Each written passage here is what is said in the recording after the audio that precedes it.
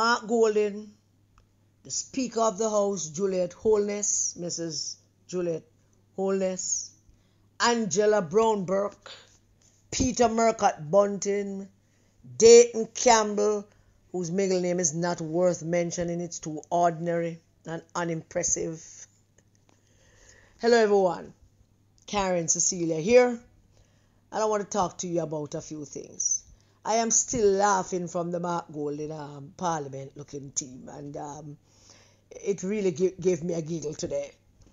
Really had me laughing the whole day. But I want to start off by going back to the Parliament briefly before I delve into a few things with Mark Golding's cabinet, look like a closet, or look like a big room or something, but whatever it is. I have been thinking about this whole thing about Mrs. Holness being Speaker of the House and how Mark Golding got up in his budget presentation in King Charles III Parliament, and how he behaved like a dirty corner boy, and how he behaved like a hooligan. And I am looking at it, and I am not wondering to myself about anything regarding Mark Golding. I've been telling the world for the last 3 years who he is, and he will always remain who he is. I must say that I'm disappointed about Julian Robinson, and how he was sitting in the parliament telling Mr. Warmington, go on outside. The amount of calls that I have received from people in the private sector who talk to me from time to time because they have a vested interest in this country. And of course, the world of a capitalist, and them just talk to me because I not beg them nothing, and them just like talk to me.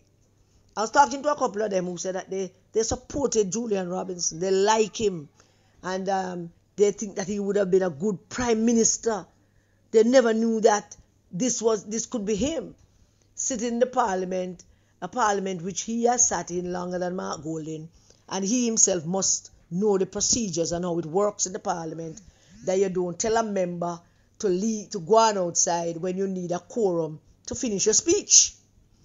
So let's assume that Mark didn't know that, but I would imagine all the other people, them, including Julian Robinson, who was the loudest voice, telling people to go on outside instead of calming down people and say, let us finish this thing. This is the parliament. The people looking at us. We have a country to run. We have a country to run. The two we run the country. We have vie for position. But let us finish this, and then we can take whatever argument outside. The Prime Minister got up and he walked out. He walked out because he was angry. Maybe he should not have, but I can understand why he wants to walk out when his wife is being so viciously attacked, and attacked in a way that was uncalled for, an attack that was meted out by the leader of the opposition party, and that must have been very hard for him to take. And the reason why I'm going back is this. Everybody have seen the videos when Mrs. Holness was nominated to be Speaker of the House after having been Deputy Speaker for a period of time. And nobody seemed to have had a problem with her being Deputy Speaker, and that must have been on the assumption that she will sit in every now and then when the Speaker is ill, or when the Speaker is away, or the Speaker want to give her the experience, and so she will sit in, and so nobody never considered it a big deal. It could have been that. But from the moment she became Deputy Speaker, everybody should have wrapped them head around the possibility that she could become Speaker in this political term, and because anything is possible in the politics. So it appears to me that they never thought about that. When she became the Deputy Speaker of the House, was an opportunity for the opposition leader to voice his concerns about her assuming that position. He had that opportunity, and he should have taken that opportunity in a respectful way, whether in writing or to stand up in a full sitting of the parliament and make his concerns be known as the opposition leader. He did no such thing. On the day that she was being selected as Speaker, Comrade Paulwell, Member of Parliament Paulwell got up, and I think he seconded the motion. Everybody else followed on the opposition benches. Not everybody, but quite a few people followed on the opposition benches. While they were giving their 2 cents worth to, give Mrs. Holness a whole props and we're with you and congratulations and stuff like that. The opposition leader was sitting there fuming like a petulant child who didn't get what he wanted, and him a fuss and with himself because, blackmailing him parents, because, children blackmail the parents all the time with them fuming and them fussing. That is how he looked on the video. Because even within that moment, with all of his members, or a good amount of his members, sanctioning the new speaker, hailing the move, giving her support, even in that moment when all of that died down, he could have, as a gentleman should, get up when everything died down and say that, I want to, say something, congratulations to the speaker, but I want to register some reservations I have or some concerns I have, and hope that these concerns and reservations will be met with the highest standard thereof, something to that effect. He could have said it then. He did not do that either. Let's go back then, and let's say that because he threw Paulwell under the bus after Paulwell seconded the motion for Mrs. Holness speakership. He said, I was sent a clip where he said that there was no discussion about it. Something to that effect. I don't want to tell a lie upon him. Something like there was no discussions or there was no dialogue about it. So I don't understand how Paulwell just get up and second the motion. Once again, I go back and I said, the leader of the opposition, having known before the parliament that Mrs. Holness will be nominated as the deputy speaker, she will be the first nominee for the inline. She said she wanted, and she'd be the person who's going to be nominated, and people are going to support her.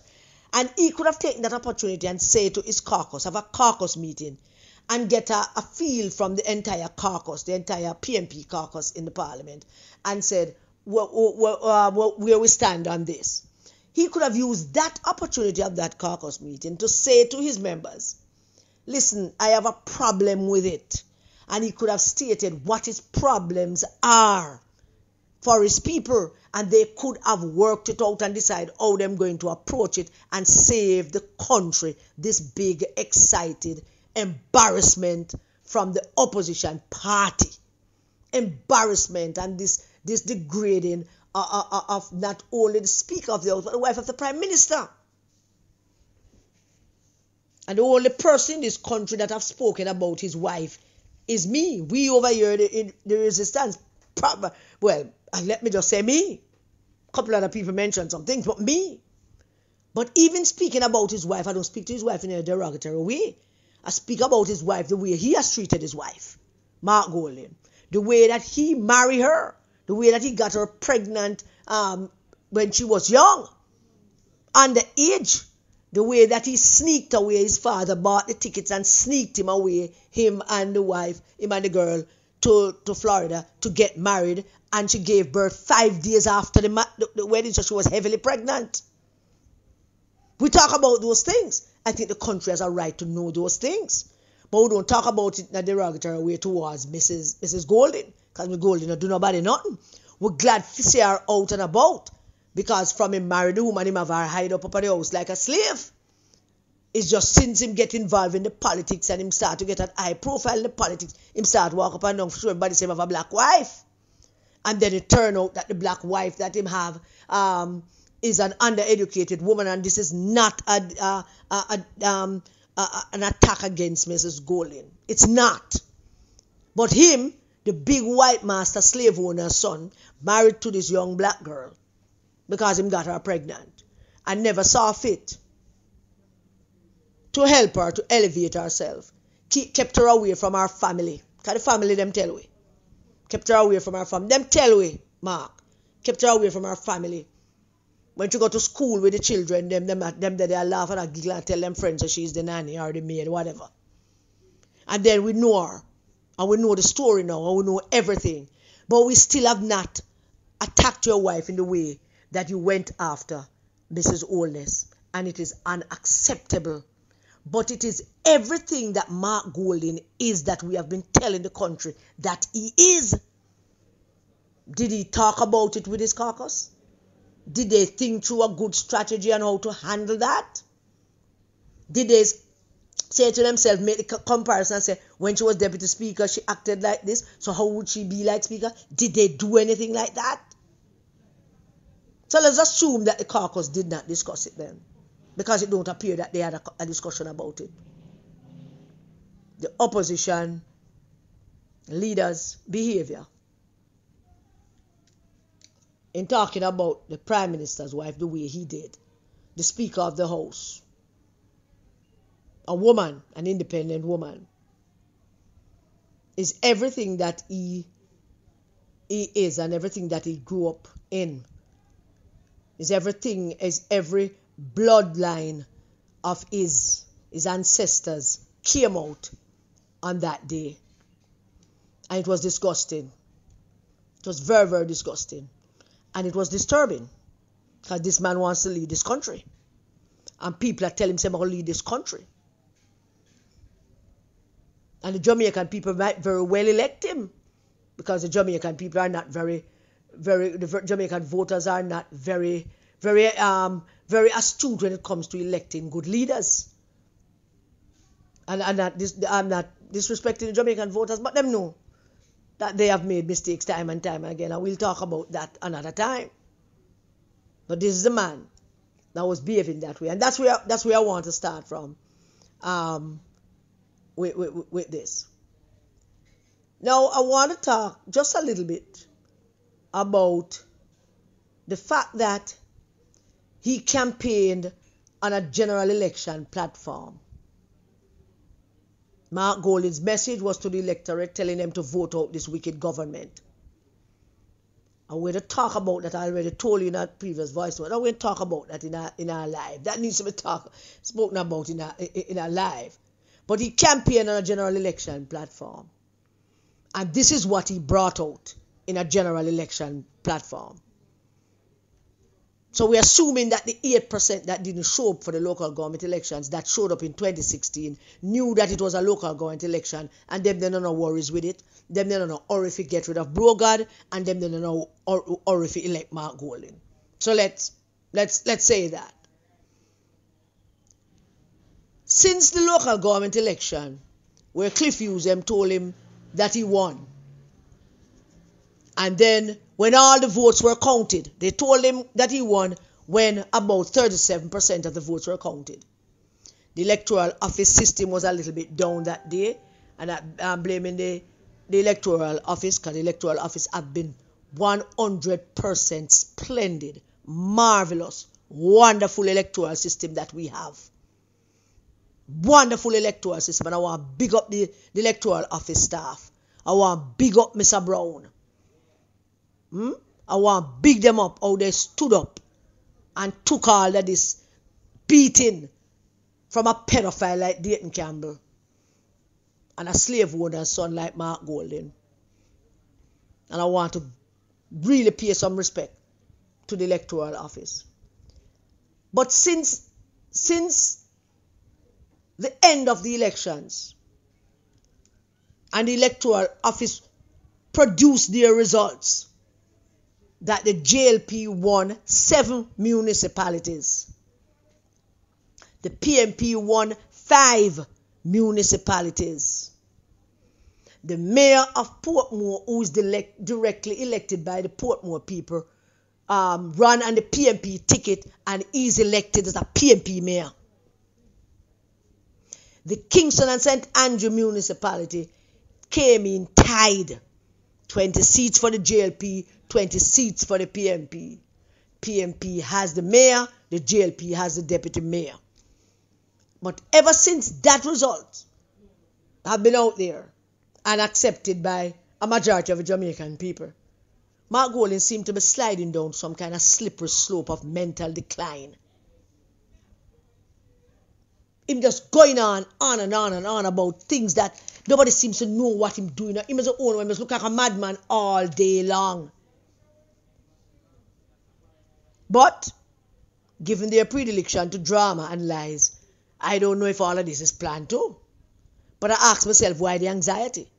And why sometimes is outright mental decline moments just come home starkly. And it makes you want to take stock what is happening with Mark Jefferson Golding. And my own little crash course in psychology tells me a couple of things. And that is, one, he lost. He was embarrassed because he thought he won. And then he lost. And he's embarrassed by it. And he can't seem to handle it. So he upped his game, and I don't know if he must sniff more coke or if he must mix up the coke with something else now. I don't know. But he's on the edge. Mark Golding is on edge. And I have to ask, is he all right? Angela Brownburg is in charge of Mark Golding. She is in charge of him. She's in charge of everything. Because she's bunting proxy. And I have to ask, is he all right? I don't hate Mark Golding. Is he all right? Are you guys taking care of a leader?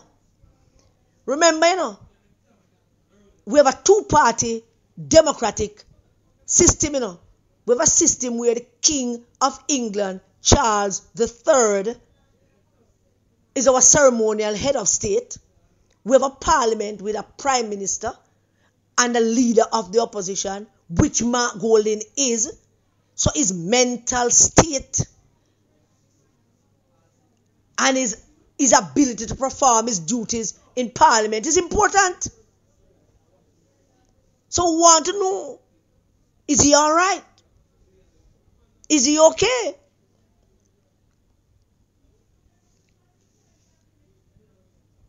We got the answer to that question half-heartedly or somewhat when Mr. Golding released the list of his I promise you I'm not going to laugh. It is no serious matter. I laugh already. The list of his potential ministers of government and their junior ministers, should the people of this country take up themselves and go into a polling station and go elect him. These are the people he's presenting to the country that will be ruling over the masses. Pedophiles, outright child molesters, criminals, future international scammers, drug dealers, ex-drug dealers, no matter whether you do it now or whether you're not doing it. Look at the list of people that Mr. Golding presented to the country. And I know I'm not an idiot. I know that him want to big up all of them because it's part of him demonstration to show that him is a unifying leader. You are not a unifying leader, Mark. And just that whole foolishness of people that you put together and call a shadow is an indication that you're not a unifier. But I'm not going to point that out on this voice note. I'm going to wait. Not going to point out. I'm not in that mood.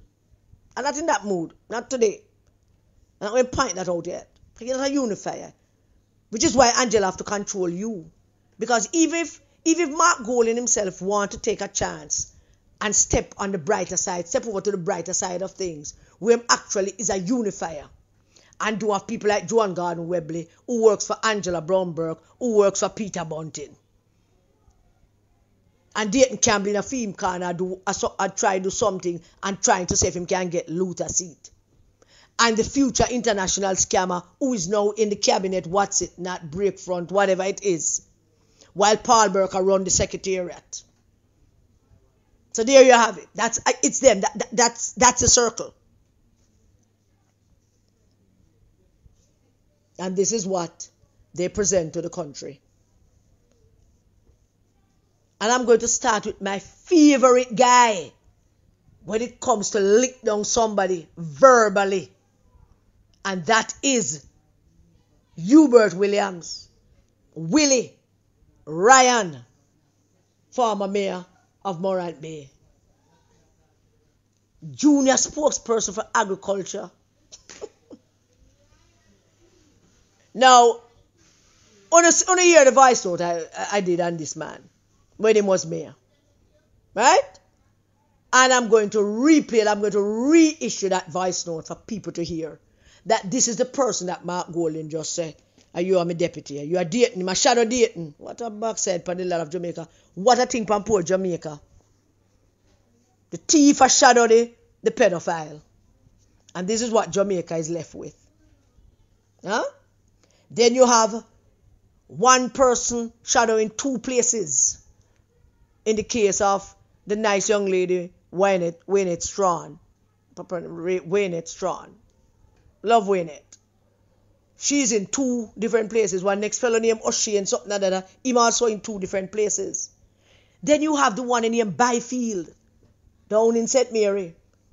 The one who actively, outrightly, plainly sabotaged the PNP seat in the 2020 elections. He wasn't hiding it. He was out there doing it, spending money, doing it. In his case, he wasn't really a part of the Dayton Campbell Peter Bunting operation to sabotage candidates. He was just sabotaging Jason Stanford for his own gain. And look what happened now. The people of Gale elected him councillor, but I'm sure them never really mean to. They may like a lot of people, them never mean to really elect them. Them just go vote because them think them a vote out bro God, and when them wake up, so a new man are gonna be in charge. So if them vote for a lot of people with them never mean to vote for, so them never really mean for vote for Byfield. Him just happen to be the one who get it. But them never mean it. Man never came out with enthusiasm. We're going to elect Mr. Byfield. No, not like that. And the same guy who undermined and sabotaged a PNP, duly selected PNP candidate, Mark Golding rewarded him with a council seat. And now him is candidate. And him know him that not break from the parliament building, whatever it is. I mean it. And just the other day, he played a pivotal role in what has befallen Principal Basco down in St. Mary. And him in a what's it not? Now Hubert Williams Ryan not only of how he managed the resources of the St. Thomas Parish Council. Not only that, but under his watch, we lost a seat that we had in the parish council. Under his watch, don't care who the candidate is. Under his watch, we lost a seat. Under his watch, we also lost the land use seat, which I'm glad we lost. But here's a role that he played in Mar losing the seat.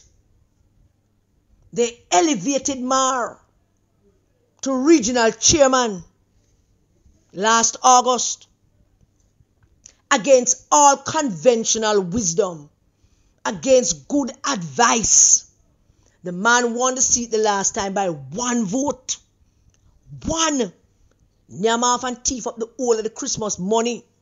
Never give the people them nothing. And to elevate him to regional chairman.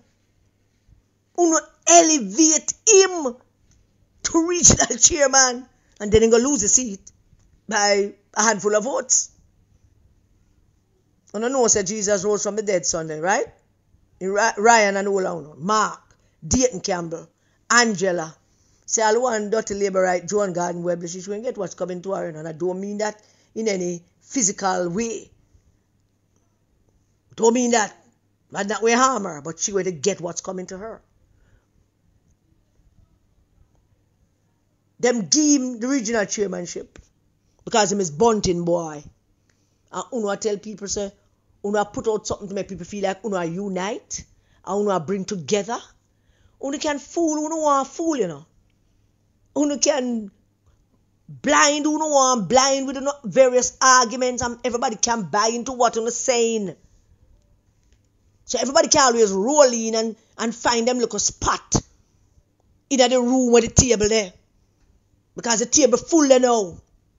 People still there doorway with them bench and them and I try pushing for it a little catch. Because everybody think that we're not going to be winning. So, we look at it.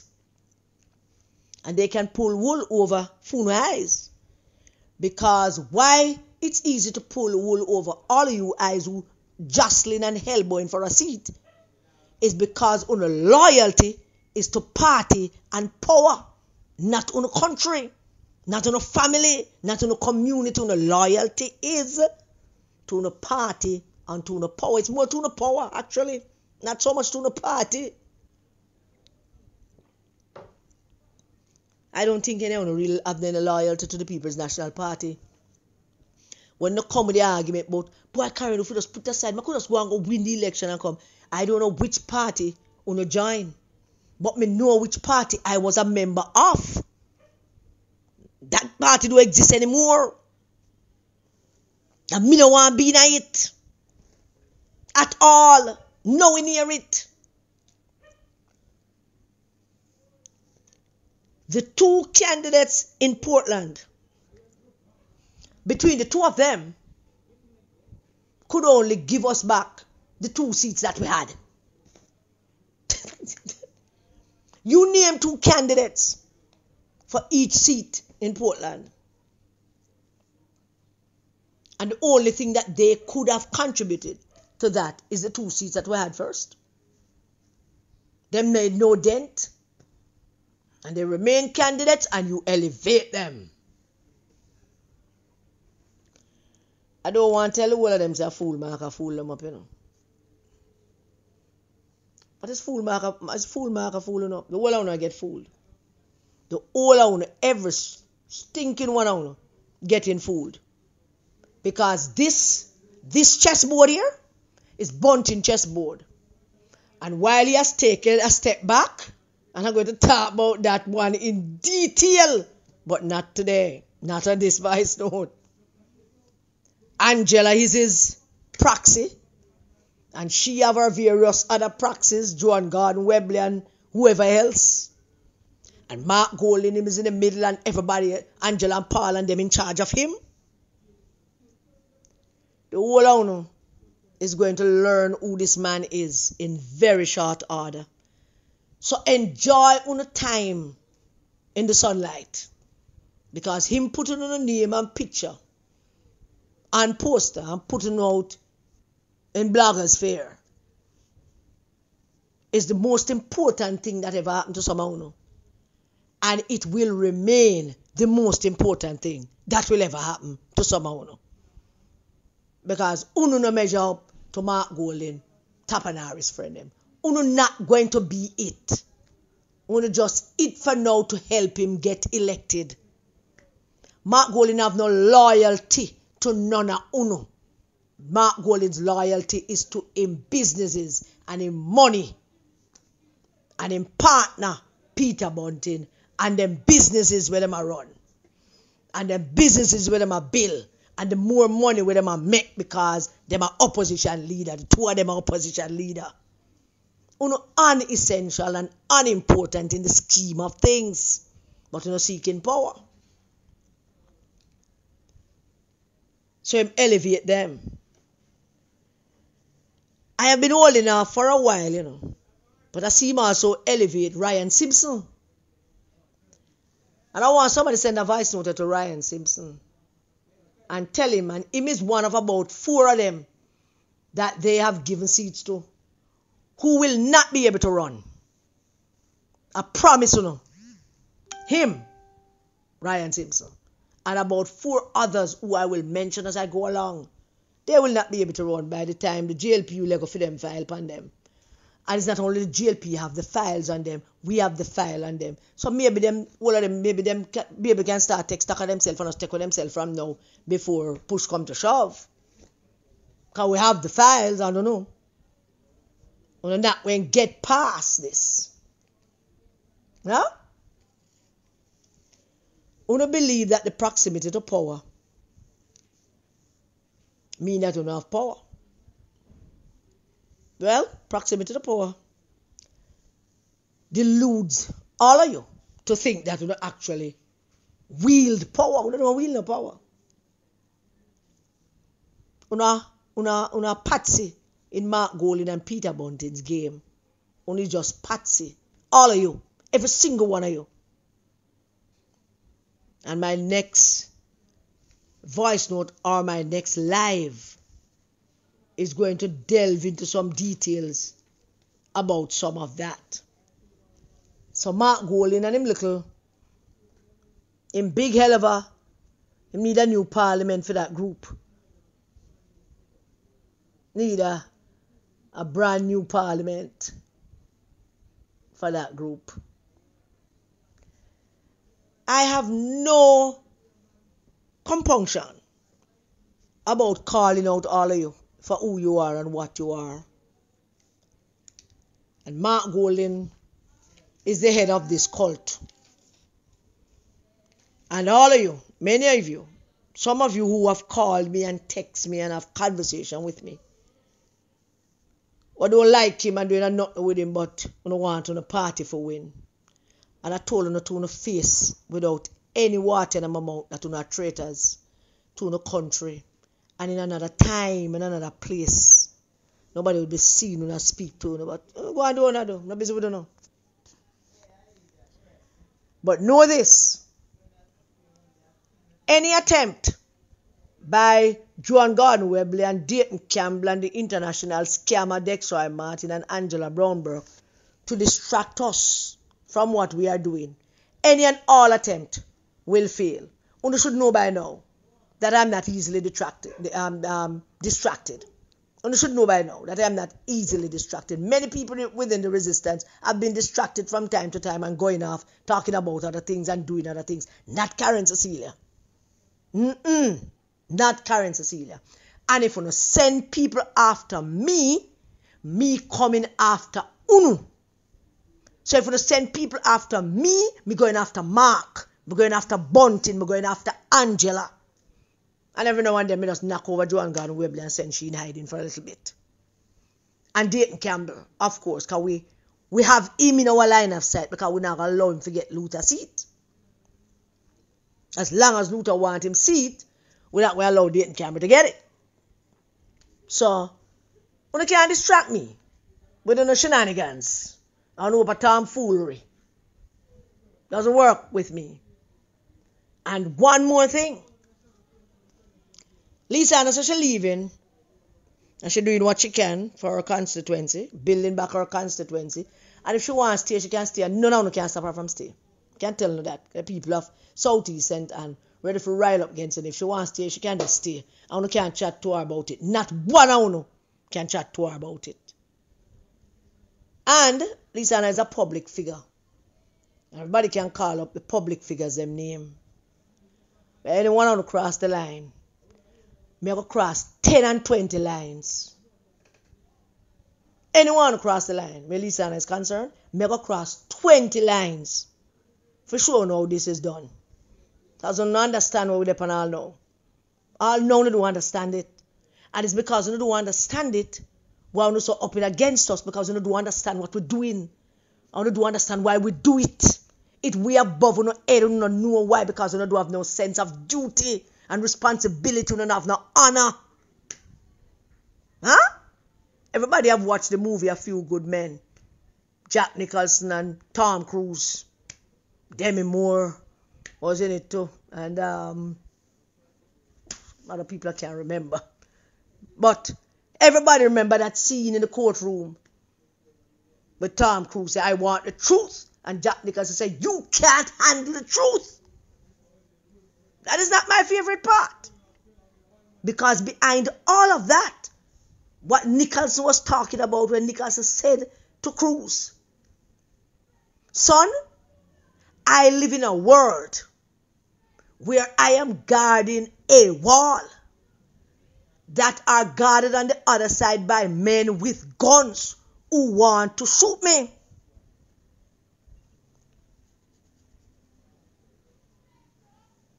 I provide the freedom that you enjoy. You don't understand the word like code and honor. Those are the words that Nicholas was using to Cruz. You don't understand the words like code and honor. Those are punchline words for you at your parties. And him said to Tom Cruise, if you don't like the way I do things, then pick up a gun and go up on the wall. Don't question me, he was saying to Tom Cruise. You live and breathe under the blanket of freedom that I provide. And then you come into this courtroom and come question the way I provide it. I would rather you just say thank you and be on your way. That's what Nicholas was saying to him. So you can't get about you can't handle the truth. Think about what Nicholas said to him. I live in a world where I take up a gun and stand guard to protect my country. That is what he's saying. Don't come down here, come tell me how I should do it. Yeah, Santiago, dead. Yes, we could read him. He was a substandard soldier. And his death, though tragic, saved lives. Because he was a substandard soldier. He would have led on the team. So them could read him ass. But in Jack Nicholson's world, him is one man. One little young fella to sacrifice for the freedom of a nation. And so throughout the whole show, me upon Jack Nicholson's side. Love Tom Cruise, but me a Jack Nicholson woman. There's nothing that Jack Nicholson stars in or participates in any movie that he has been in. He's my hero because of that one show, that one movie, A Few Good Men. Because it's commitment, it's honor, it's integrity, and none of them have it over there. Mark Golding don't have it, and those who following him, some of whom I thought had it, don't have it. Look at Julian Robinson, have turned himself in a little mini Mark. Go outside! Go outside! If somebody had told me that 5-6 years ago that Julian Robinson would be in King Charles's parliament telling a member to go outside, not knowing that when them go outside, the speech can't done, the speech will not be recorded in the parliament. And you will not get an opportunity to give the speech again. And maybe if something had happened and he was kinder to the speaker, she probably could have found a way. But the rules are there and the laws are there. You could make it again. I mean, I don't know what stupidity overtook you. Doesn't feel like you could have just do all of that and then come outside and try to pull a Michael Manley with a nervous speech looking like him going to, I don't know, Matt just looked like him was going to have a nervous breakdown that day outside the parliament. Him never knew when him go out with all him antics.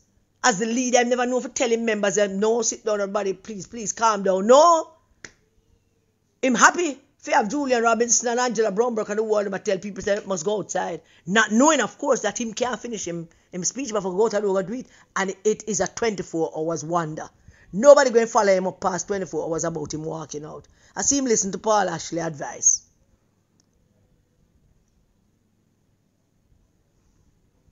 I don't want to lead this country. We will have more about this what's it not cabinet, whatever it is. Mark, I've got to build a new parliament to accommodate all of this. But we'll have more on it.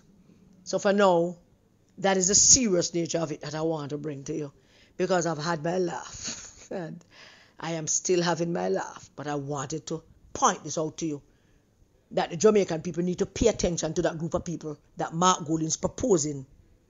You know, a little before I start making this voice note, I was having a discussion. And the person said to me, say, if Mark ever get elected Prime Minister, as he names the cabinet, the Jamaican people can start call for election. It's not impossible, it's politics. Mark Golding owes the Speaker of the House an apology. And he should do it privately. Don't have to tell we. We don't want to know. You just need to apologize to the Speaker of the House for your bad behavior. You grew up rich and white and slaves and helpers and everybody wash your socks them and your froze your drawers them and teach you how to comb your hair because he's an handicap. I'm sure that at some point you must have learned a little bit of manners. Go apologize to the Speaker of the House. And all I know, we are shadow things. Shadows are never normally good. Shadows always end up bad. You don't know watch TV. Anything that comes from the shadows is always bad. Thank you all for listening to me. Rant again. All right. God bless you all. Stay safe, everybody, and keep the children safe. Good night.